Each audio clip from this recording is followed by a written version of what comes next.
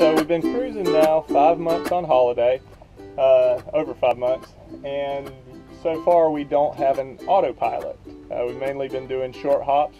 We honestly haven't needed one. It would have just been an extra expense and something that would have been making its way towards braking like everything else on the boat. But we're planning on going to the Bahamas now and doing some more longer hops, so we decided we were going to install an autopilot. I did all kinds of research on the below decks ones that, you know, when you read the forums, everybody says you just have to have. Now, I think they may be talking more like for foul weather sailing or crossing oceans or whatever, neither of which we're going to be doing or trying to do. And on the Tartan 37, I read the instructions on installing a below decks one, and there's not a lot of room down there to do it, and it looked overly complex to get the arm installed at the right angle to turn the steering quadrant. Anyways, something that would take some doing to just to have it installed, or to install it myself. So stumbled upon the CPT Autopilot, which is a wheel pilot, which when you read the forums, people say wheel pilots aren't that great, that they're not powerful enough, that they don't steer correctly, you name it. But decided to give it a try. And the CPT Autopilot is actually oversized for holiday, Tartan 37 at 15,500 pounds. They rate it for much heavier boats, and just came in the mail today. First thing I noticed was that it's a small box that has everything in it, and it's pretty light. It says 15 pounds, so less than 15 pounds. I should be able to install it here in a day, in an afternoon. It said even a few hours. We'll see. So we'll do a little review here, see how easy it is to install, if it's as easy as they're saying, and then we'll continue on reviewing it with some real-world use as we do some test sails with it and then sail over to the Bahamas. So once and for all, we'll know if all that negative stuff that you see some people put on the forums about them is true, or if the people on the forums that post extremely positive things, if they're right, or if it's something in the middle. So here we go. Let's open the package.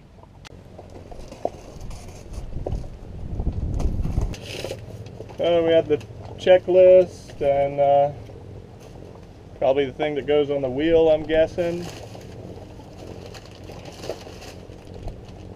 The belt to turn it. Got some instructions here.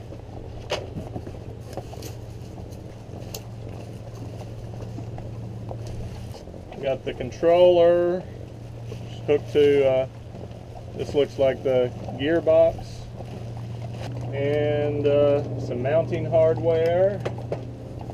And that looks like it. So, like we suspected or already knew, very few pieces, just a few things to install, and then hook it up to the batteries. So let's get started. Okay, someone in the materials there said that they did this whole installation in 3 hours. It may take me a little bit longer, but we'll see. I will say we're on a mooring ball, so got to dig around for all my tools all right here on the boat. So that's another thing. We'll see how easy it is to install away from the dock. And the first thing it says to do is to take off the steering wheel.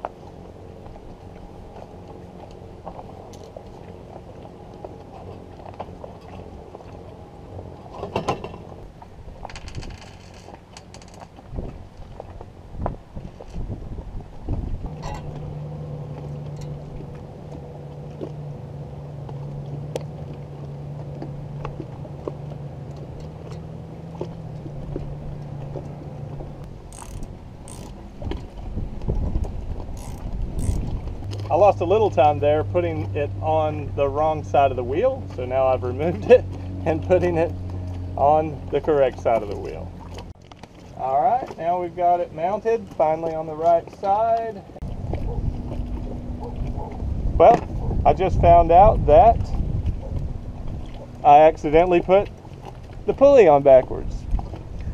This is not difficult directions. It's just I'm struggling. Luckily I got Lindy here to help keep me straight.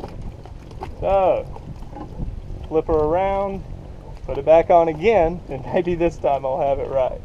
Okay, and we got the wheel back on, and we're going to do some little tests here to make sure that the gear is centered before we tighten it down. Okay, we've gotten the bracket put all together here with our drop down piece that you have to use that's specific for the Tartan 37 pedestal. And we're about to hang it from the pulley here and get it in place to mount on the pedestal. We've finally gotten the motor mounted here and the cable tensioned. We think we've got it all about in the right place. So now it's time to mess with the electrical connections. All right, less than 3 hours of work later, I do have everything installed.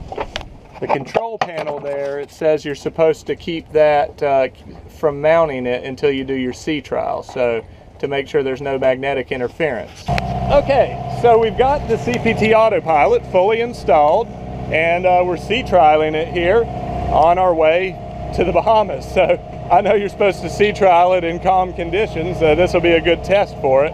We've turned it on for the first time with the rudder setting set to 5 and the deadband at a minimum. All in all, without any sort of corrections, it's steering us along this course here that I set. And as you can see, we're bouncing around pretty good here. And first impression of the CPT Autopilot is that it works well. Of course, we're motoring now. We'll test it more with sailing later. Okay, it's time for us to turn a little, so we're going to try the 10 degrees to port button. I adjusted the deadband up to 2 to make it course correct a little less, and at 2 it's doing really well. So here we go, 10 degrees to port.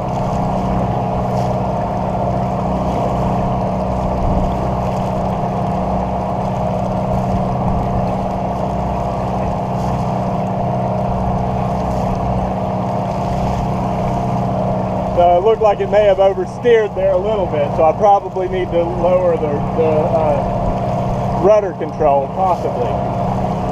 Alright, so I'm going to try lowering the rudder setting for the next one and see if it doesn't course correct back to starboard so much. So right now we're at 4 on rudder and 2 on deadband. Okay, here we go again.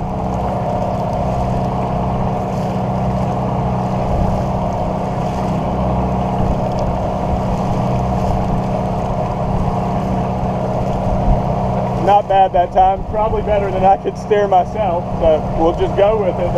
I'll keep on adjusting the knobs and see how it goes. Okay, now we've got the engine off. We're sailing. I've still got the deadband set on 2 and the rudder control set on 4. We're somewhere between close hauled and beam reach. 15 knots apparent wind speed. We're moving along at 5.9,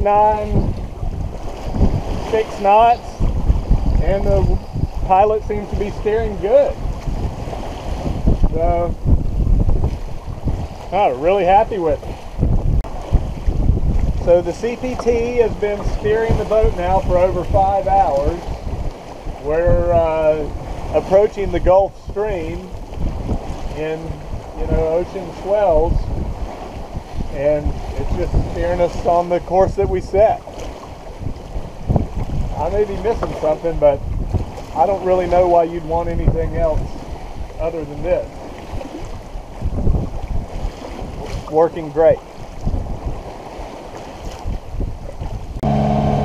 So, the CPT Autopilot now has steered us for 24 hours across the Gulf Stream and now midway across the Great Bahama Banks. That's some sea trial, I'd say, and it's performed perfectly. There was a time when we were entering the Bahama Banks at night that I decided I should hand steer because it was dark and I was coming up to shallow areas, so I turned it off and I tried to hand steer with swells hitting me on the beam, and I found that I was having trouble steering a straight course, where before I turned the CPT off, it was steering a straight course. So against my better judgment, I turned the CPT back on and it began to steer a straight course again, straighter than I could have steered myself, and I was more comfortable with it.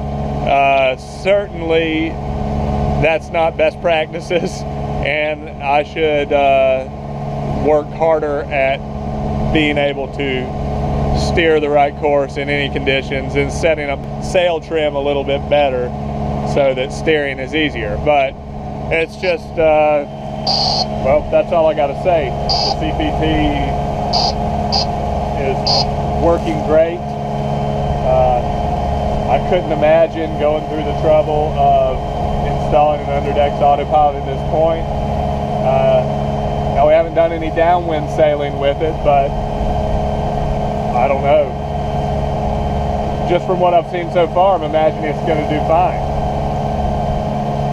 So that's it. CPT Autopilot.